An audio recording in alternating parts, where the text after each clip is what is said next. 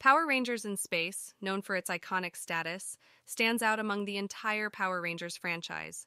It combines epic intergalactic battles and intricate storytelling, resulting in memorable characters. As the culmination of the Zordon era, in which Zordon's demise takes place, Power Rangers in Space represents a significant turning point for the show. At the center of this pivotal season is our Red Ranger, Andros. Although a continuation of Power Rangers Turbo, Andros embarks on his personal journey in space alongside the previous team of Turbo Rangers. Together, they pursue Dark Specter, facing both new and old adversaries. Along the way, they create their own legacy, shrouded in secrets and questions surrounding Andros' origin on Co-35. As viewers, we have followed the Earth-centric storyline for so long that exploring the events in space becomes an intriguing topic. In this video, we delve into the mysteries surrounding Andros and his team. Clue number 1 lies in the 4 unused Ranger morphers that Andros hands over to the Turbo Rangers to complete the space team.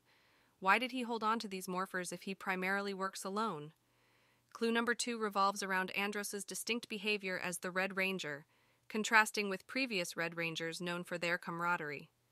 This discrepancy hints at the possibility of another lost team. The presence of Zane, the Silver Ranger from Co-35, serves as clue number 3. Zane's discovery, frozen aboard the ship, raises questions about Andros' secrecy. Why did he keep this information from the rest of the team? The frozen state of Zane triggers memories and emotions, making it crucial to unravel clue number 4. Andros' hesitancy to share important details with his team further hinders their connection, hindering the formation of a united and harmonious group. The final clue, clue number 5, relates to the battle on Co-35 itself. Flashbacks featuring Andros and Zane depict them as the last survivors of the attack orchestrated by Dark Specter. The fate of the rest of their team remains unknown, leaving us to speculate on their possible demise.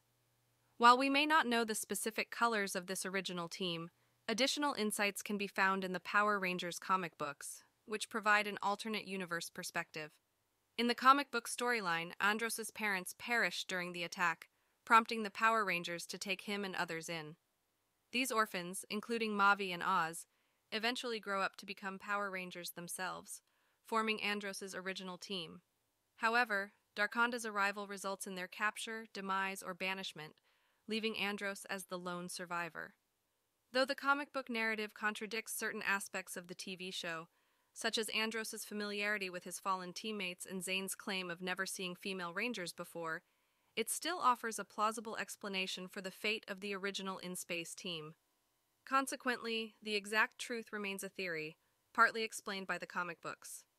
What are your thoughts on the fate of the original in-space team? Leave a comment below and let us know who you consider the best Red Ranger. If you enjoyed this video, give it a thumbs up and subscribe.